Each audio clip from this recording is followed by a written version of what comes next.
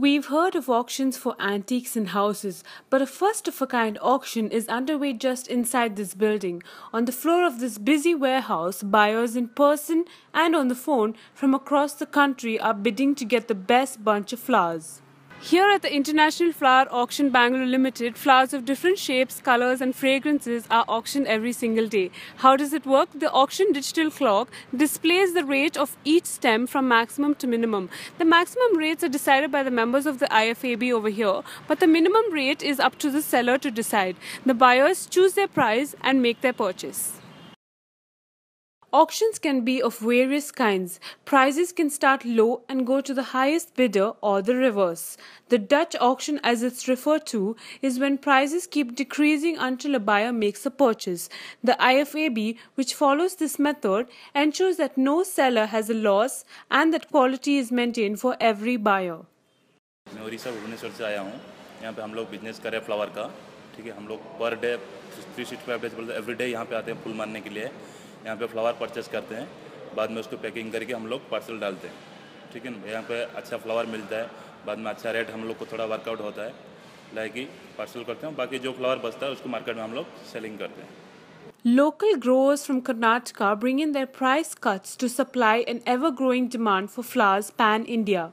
The process to sign up for a buyer and seller is straightforward, as auction manager Tanmurthy tells us.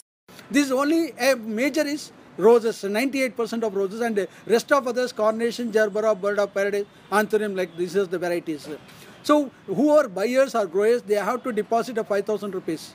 Either for the growers, we have to pay the 5,000 with a document, certain documents they have to produce it. One is land, Kata, Pani and PAN card, then horticulture department certificate, PAN passbook, everything we have to submit it.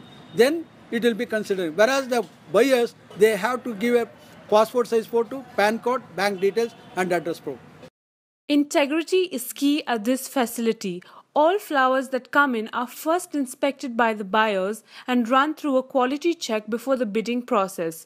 The chosen consignments are then shipped to all parts of the country, including Calcutta, Delhi and Visakhapatnam.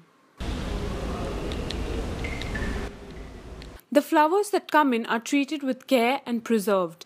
To help do this, the IFAB has a cooler room maintained at a blistering 5 degrees centigrade to keep those petals looking fresh. The floriculture industry works on supply and demand, which changes according to the festivities in India. See, the October 1st to February 14th, the peak season, as far as floriculture is concerned. Rest of the months will be up and down will be there. Because sometimes Ashad Masa, sometimes Pitru Paksha, some even Christian is having Easter period. There is also no movement of the flower. During that time, the flowers are come down only. But season means October 1st to February 14th. Other than this, Women's Day comes, the pink colors roses will go higher. Then Teachers' Day comes, the yellow flowers will go higher. And Christmas comes, white flowers will go higher up. So the next time you pick up a bouquet, you'll most likely be holding the best bid in the house, thanks to the rigorous process that the IFAB has put in place.